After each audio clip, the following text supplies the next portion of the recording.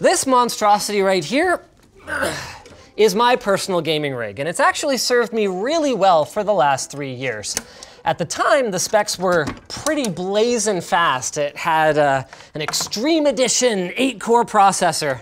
Calling 8 cores Xtreme these days seems kind of quaint, and a Titan X graphics card, but because it uses NVIDIA's old Maxwell architecture, this Titan graphics card not only is much slower than modern gaming cards, it actually lacks a bunch of really cool features like their updated video encoder, as well as, RTX real-time ray tracing. So, today's video is all about upgrading it. But here's the thing. I don't have time to spend literally a year designing a custom paint job for the front. Okay, I didn't design that, but admittedly, I do think it looks cool. And a completely custom enclosure for full loop water cooling in a rack mount chassis. That ain't happening. So today's gonna be all about, well, if I'm being honest, playing Anno 1800. Because I got that game, it ran like garbage on my 3440 by 1440 monitor, and so I reached out to Aorus and NVIDIA, who put together this little care package that's gonna take us from very, very last gen to pretty much the fastest it gets. IBM is giving away 1,500 DJI Tello drones. To enter to win, complete the IBM Developer Challenge, no prior coding knowledge is required, and the contest is open to residents of the US, Canada, UK, and Spain. You gotta be 18 years of age, so check it out at the link below.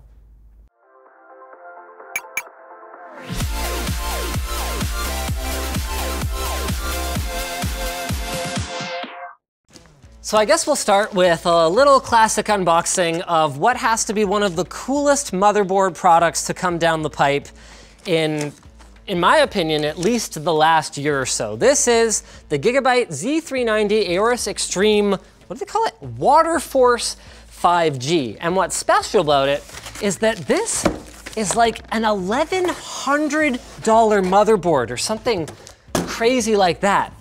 But it's also not as insane as it might sound, because unlike most motherboards, this one actually includes a pre-binned and pre-overclocked CPU. So check this out. The board actually comes with the CPU pre-installed. So it's a Core i9-9900K that's been validated for 5.1 gigahertz. It's got all the usual features you'd expect, a handful of M.2s, SLI support, 3 PCIe 16X slots. Oh, this could throw a bit of a monkey wrench in the pudding. We've got a side-mounted 24-pin. Hopefully that fits. My case is a little unconventional, but right. What's more interesting than all the features it has is what it doesn't have. Check that out. Bare chipset. Check that out. We've got bare VRMs. There's no cooling on this board. What kind of crazy person would buy a $1,000 motherboard with absolutely no cooling on it whatsoever? So it turns out what I was looking for was actually in a clearly labeled separate box. This is the Aorus all-in-one monoblock. So, a monoblock is basically a single block that is designed to cool multiple different components. So this one right here is designed to cool, check this out, the CPU, the VRM components, all 3 of your M.2 drives, and the chipset. It weighs probably like, oh my goodness, like a kilo or 2, and it looks like it includes not 1, but 2 RGB lighting leads. Here's one, and here's what appears to be another one, although I'm not 100% sure if that's right. Here we've got a bracket and a rubber, because when you got this much sex appeal, you never know what might accidentally happen. Am I right, my friends? And then we've got a bunch of supplies for screwing. So our first order of business then is mounting the monoblock to the motherboard. Okay. And now we start to put in screws. One pro tip for installing any kind of block, whether it's an individual CPU block or some kind of a mono block, whether it's graphics or full motherboard, is you never want to go in too tight. So I'm just putting these in a little bit to make sure they're not cross-threaded. I am basically not tightening them at all, just holding them in place. I've determined that the washers are for these screws, not by reading the manual of course, but by just noticing that they are either plastic or they're coated, and otherwise these screws would be going into a bare PCB, which could cause a short because they're just normal metal screws. So these washers then are serving two purposes. One is to make sure that it doesn't short out. The second purpose of these washers is to ensure that the screws don't accidentally loosen over time. You might not realize this, but the inside of a computer can have a lot of vibrations, whether it's from fans or spinning discs, and unless you've got Loctite and or washers on anything that you've mounted, it is possible for them to vibrate loose over time. Wow. So, as much as it kills me to bid adieu to my limited edition gold-plated CPU block, this is pretty spiffy looking. So now, I've got to take apart my old rig. All right, so the first thing we're gonna do is pop out both the GPU and CPU. It's one of the things I love about soft tubing is that it is super quick actually to get your entire loop removed for system maintenance. There we go. So that gives me completely unfettered access to my motherboard area. Here's my Intel NIC.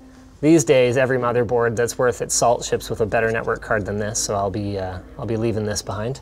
You know, it's funny, I would say one of the most notable things about this machine is how not out of date certain components are. I mean, Corsair only replaced the AX1500i, I think like 6 months ago. And even then, the 1600i, yeah, it's better, but it's not like, you know, a quantum leap forward in power supply performance or anything like that. And I actually will still get to reuse my Dominator DDR4 in here. So this is a 64 gig kit of CAS 15 memory. Yeah, it only runs at 2666. It's designed for Gen 6 i5s and i7s. But hey, if it fits, I sits, right? I mean, to be clear, I'm not expecting XMP profiles to work or anything like that, but it should function. Now, a lot of people get into newfangled coolants with, you know, colorants or additives or whatever else, but I have always been a proponent of straight up water, and I will show you guys why. Because even with plain water, you can see that the flow over time, like water will erode pretty much anything. We've managed to strip the nickel plating from some parts of this block, exposing the original copper. Also, even with pure water, although that is with a couple of drops of biocide, we still get a little bit of like, you know, corrosion and stuff like that. But what you don't see is any microbial growth. Because the thing is, a little bit of corrosion or a little bit of erosion, which is what we're looking at here, is not going to kill your system. Microbial growth, that will gunk up your blocks like that. And it is pretty much game over. It's funny, it feels like such a downgrade going from the HEDT or the high-end desktop platform of yore to a mainstream solution, but not only does this consumer, you know, mainstream CPU have just as many processing cores, they are so much faster than my old rig that I'm expecting from the CPU alone a double digits performance uplift. Okay, I think it's in. It's not in. Okay. Okay. Whew. So now that our motherboard's in, we're ready for the main event of this upgrade. So this is it. Looks so good. I almost feel bad taking the like sexy air-cooled shroud off it, but we definitely have to do that. So this is part of Corsair's entire new lineup of full custom water cooling products. It took them a long time to enter this segment of the market, but they've been a big name in the AIO cooler space for a long time. So I'm excited to see just how this new endeavor works out for them. Overall, I have to say I'm not, like my initial impressions of the build quality don't really blow me away. Like especially when you compare the stock backplate, which is like this thick friggin' thing, This looks very plain and kind of flimsy by comparison. Also, their block seems to be designed to help save them some copper, because this shroud on the outside, while very stylish and sexy looking, is made of aluminum, which is quite a lot cheaper. And then they've also gone with some kind of molded plastic for the fittings up here. That is, ooh. So this saves them like a lot of copper, but when you compare that to the high-end blocks from other manufacturers, it really sets them behind in terms of build quality. Okay, so here's the situation. I've got the board cleaned up, so we're pretty much ready to mount. Man, that is a big GPU. Whew. Couple key developments. We've got the Corsair block installed. Actually, on the card, it looks pretty sharp. I will give them that. Not bad, Corsair, not bad. So our GPU is gonna go in here and then out like this, a little something like that.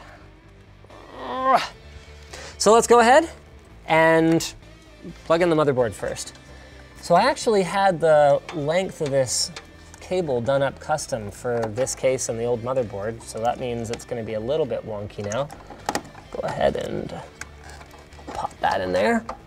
The good news is that it fits. I was really worried that this reservoir bracket was gonna interfere, but it like just barely fits on there, so that's pretty sick. All right, GPU is going in. Okay. Not bad, not bad. Oh, I think my original tube here might make it. That looks so tacky. I love it so much.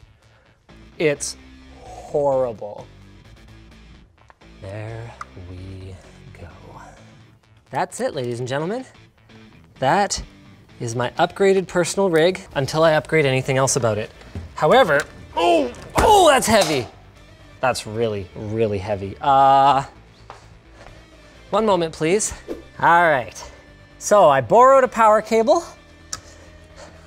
I found my trusty mini funnel, and we are ready to fill this puppy. Go, go, go, go, go.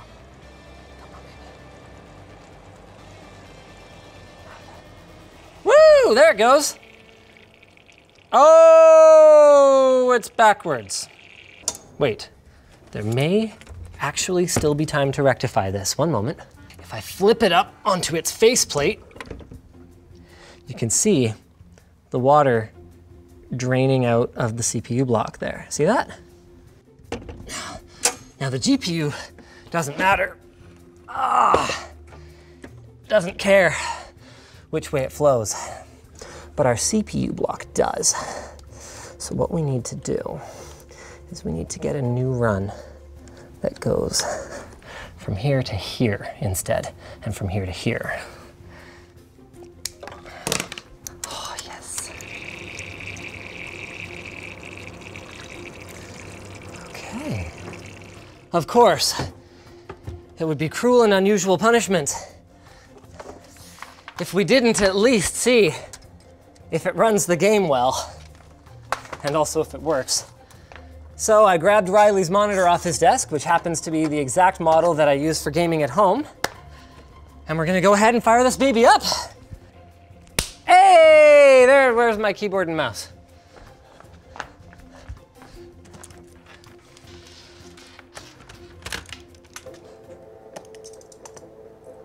All right, them options. Oh, look at that, it defaulted me to lots of crazy settings. That's cool. Okay, I will just load up this sandbox game. All right. Oh, that is so much better. So by comparison with my old system, I was running at medium details and I was chugging down to as low as like 40 FPS. Now, there's actually a frame rate counter up in the top left here. I'm at ultra everything, except I turned anti-aliasing down to 2x, and I'm hovering in the 45 to 70 frames per second, which is fine for a game like this. More than fine, especially if you're running a G-Sync monitor. Thanks to IBM for sponsoring this video. The IBM Developer Drone Giveaway is back by popular demand, and they're giving away another 1,500 DJI Tello drones. Just complete the IBM Developer Challenge to enter the competition. It teaches you how to use IBM Watson with no prior coding knowledge required. Winners will get the Tello drone along with access to additional IBM Developer tutorials that will teach you how to connect the drone to IBM Watson visual recognition and AI so it can identify objects and send information to the cloud. This analysis can allow developers to implement all kinds of things, from assessing wildfire damage to finding your dog's tennis ball. The contest is open to residents of the US, Canada, UK, and Spain, and open to people 18 years or older. Check it out at the link in the video description. So thanks for watching, guys. If you disliked this video, you can hit that button. But if you liked it, hit like, get subscribed, or maybe consider checking out where to buy the stuff we featured at the link in the video description. Also down there is our merch store, which has cool shirts like this one, and our community forum, which you should totally join.